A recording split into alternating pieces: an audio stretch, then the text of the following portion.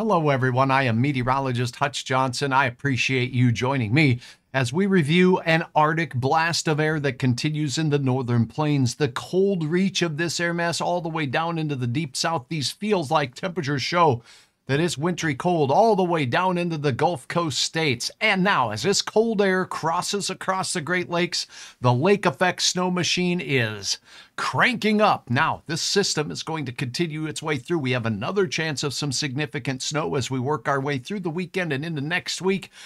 Covering all of that, and we're going to take a look at roads and radar right here on Hutch's Weather. Let's get started with a closer look at these brutally cold temperatures. Zooming in just a little bit, you're going to see the northern plains has it the worst, where you see these blue colors. These are feels like temperatures between 25 and 35 degrees below zero as we head into the evening hours.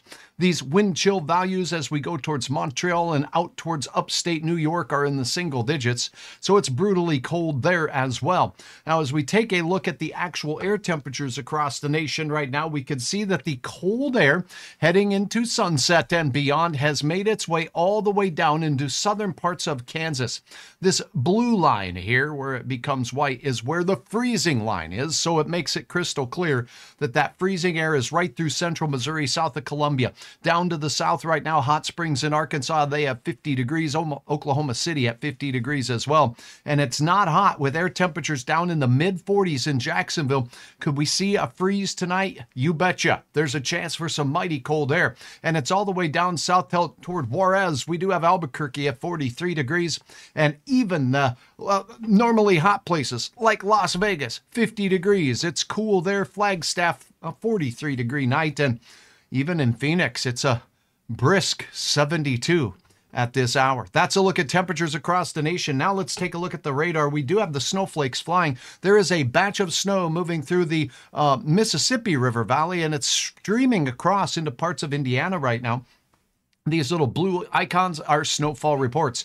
Not a lot going on in the central part of the United States. As we look out to the west, there's some rain. And we do have these lake effect streams making their way through parts of the Great Lakes region all the way into the New England states. Now, zooming in just a little bit closer to this area near Chicago, Indianapolis, we do have some heavy snow reports in some areas. We're getting 3-5 inches of snow out there, and the wind is going to be picking up with this cold air blast that's heading its way in.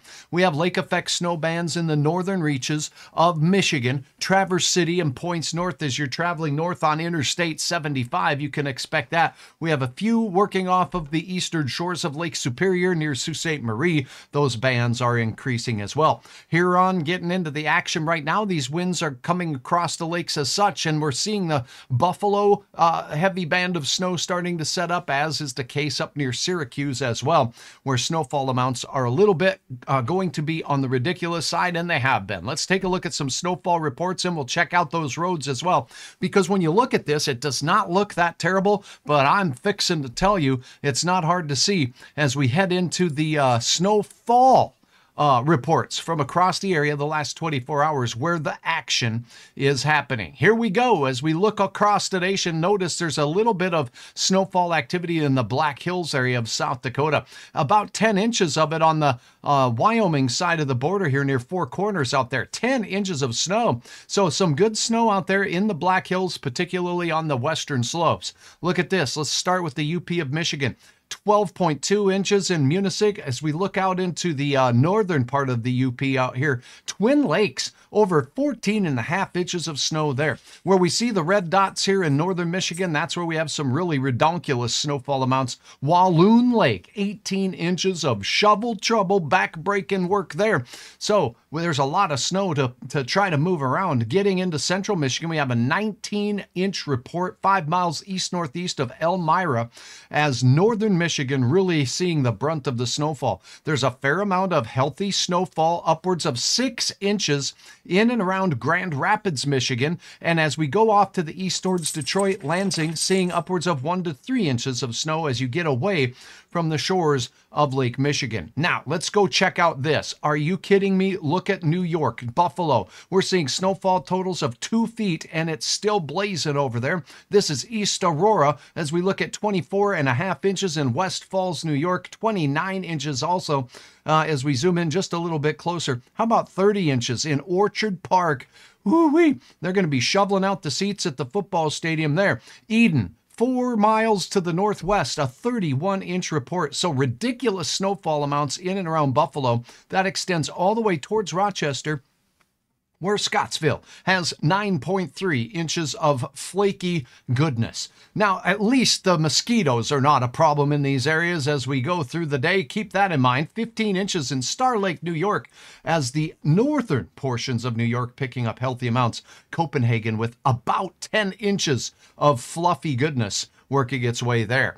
All right, that's a look at the snowfall reports. Now let's check out what this nonsense has done to area roads, and we'll start out with New York State and Pennsylvania. So let's go to Pennsylvania roads here, the Pennsylvania 511 page. You can get to this, and it's know before you go, folks. Where are the problems at? As we look in on Erie, we're not seeing too much in that particular location as of yet with regards to the snowfall out there. So that's good news there. Roads are reported to be green or seasonable until you get up closer to Buffalo. So checking in on Erie, PA, things are not too bad at this particular time. Now let's go to the state of New York 511 and let's check this out. Now, where you see the red roads, this is severe weather that is working its way through, and it's really the roads very much impacted by the snow that's falling. So we're looking at areas near Saranac Lake as we push up into Beauville and also up into that Buffalo area. So this is the areas where we have the greatest impacts. Let's take a look at a couple of the cameras as we zoom in onto these areas here.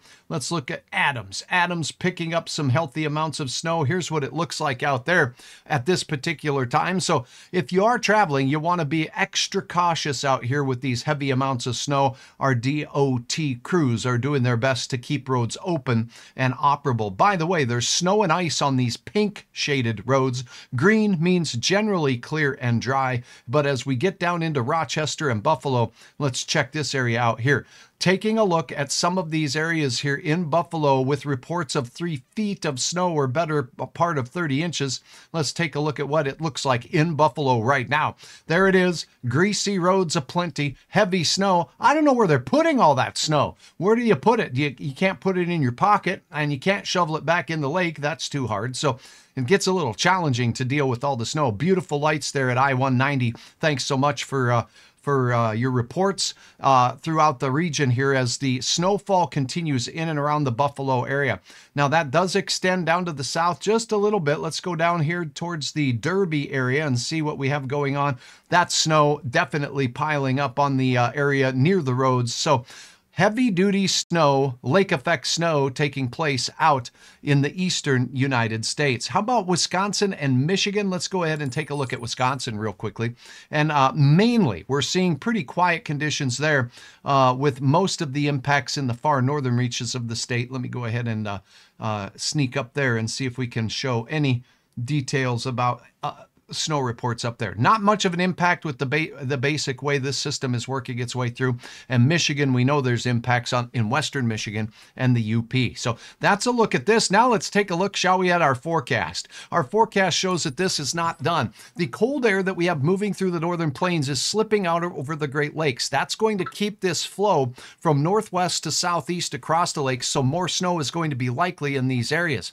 And we're watching a storm system that's going to develop out of the Pacific Northwest, roll into the Rockies, bringing snow to British Columbia right down through the Cascades of Washington. And then as that system makes its way over the Rocky Mountains, it will deliver another punch of snow to the Great Lakes region, the northern plains potentially, and bring some rain chances through the region as well. So let's take a look at the timeline on all of this for you and a quick look at your forecast. We'll look at some snowfall potential moving forward, but here we see the high pressure. This is that cold dome of air moving in out of places like Minnesota, where we have temperatures in the single digits below zero for highs. That's moving off into the northern parts of the Ohio River Valley. That's going to keep that northwest flow through the Friday afternoon time frame for much of the lakes. The eastern shores of the lakes will continue to see lake effect snow through then. Here's a little Colorado wiggle, a little Colorado low that develops here. Showers, thunderstorms down into parts of the hills of Texas, all the way through parts of Missouri, down into Arkansas, and snow in southern Minnesota and northern Iowa from that system before it really kind of starts to deform a little bit. It kind of goes away. Here we go with the next system working its way through the central and northern Rockies, bringing chance of snow there. Rain showers across the plains as we go into Monday afternoon and evening with another one on the heels of that. So wintry weather, well, we get a little break. We get some wet weather as well as we head into the deep south, heading into the middle of next week. A very active pattern. How much snow are we talking? Let's go ahead and take you down into the northeast United States. We'll start in the New England states here, and we'll take a look at the snowfall potential on this particular model. These are just models. It's model guidance, and those ideal areas where these lake effect snow bands set up near Buffalo, near Rochester, will continue as we go through the next 24 hours. So here we go, all the way into the time frame, if you're watching the clock here, of the weekend and Sunday. So it does start to wrap up just a little bit as we get into Friday night and into Saturday with snowfall, additional snowfall of upwards of 6 to 10 inches of additional snow. Looking on the Canadian side of the border here, we got another solid foot on the shores of Huron out there as well. Now let's sneak over and take a look at the UP of Michigan and that zone for the lake effect snow as this Arctic air mass crosses its way across your region. Expect western Michigan and the UP of Michigan to pick up some lofty snowfall potential. We'll move this down so you can see the northern shores of the UP may be impacted the greatest as we go through the next 24 hours. And that's about it. Because the high pressure system moves by you, your winds will shift and become southerly. That shuts off the lake effect machine for you. We're talking an additional 1 to 5 inches of snow across much of the northern reaches of the UP and another 1 to 4 inches of snowfall in the western part of the mitten of northern Michigan. Grand Rapids could see another inch or two of snow before it's all said and done. So that's a look at that. Now, as we take a look at the Pacific Northwest, that system that will be working its way into the northern Rockies as we go a little bit later in the week, it's going to bring some significant snowfall potential to the mountains of northern California, as well as the Cascades of Washington. Let me move this over so you can get a better feel as we sneak around. So where we see these pink colors here, over 8 inches of snow is going to be possible in many areas. And in the elevated terrain, as we get into the Sierra Nevada and northern parts of California, we'll see upwards of a foot or more of snow potentially as we head into the late part of the weekend. The timing on the accumulation of this, it begins on your Friday afternoon and it doesn't stop until we get into the late weekend on Sunday midday before it heads off into the mountains of Idaho. There's Boise, there's the elevated terrain as you look on the west side of the basin, east side of the basin there rather, and you get into the Tetons of Wyoming, you get some healthy skiing snow there. I'm meteorologist Hutch Johnson. Wintry weather does continue. How low will the temperatures go? We'll take a quick peek of that here on this model as well as we look and focus now on temperatures, not wind chill. So this will help us see who has the best chance at seeing some freezing weather as we go through the night tonight. Here we go. So the colors represent the cold core of air. Let's get back to that USA view here so we can see the diving of the cold air mass, the Arctic air mass south. Watch the blue line, and that's the freezing line. So as you look down into the Carolinas, North Carolina, Western South Carolina, and the Appalachians, that teens and 20s, all the way into parts of West Virginia, there's a sharp cutoff to some 30s. Notice the 30s for temperatures as we start Friday morning all the way south into central parts of Georgia. So if you are in the Atlanta area, frost is going to be a possibility and areas with a freeze cannot be ruled out here and there. Now notice most of Texas rises and shines on your Friday with temperatures in the 50s.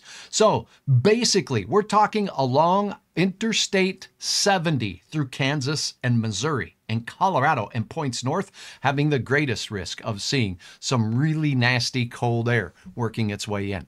All right, I'm meteorologist Hutch Johnson. Thanks for joining me on this edition of Hutch's Weather. Drop a comment. Let me know where you're watching from. You know, you can get the latest on hutchesweather.com. Check it out. Let me know what you think.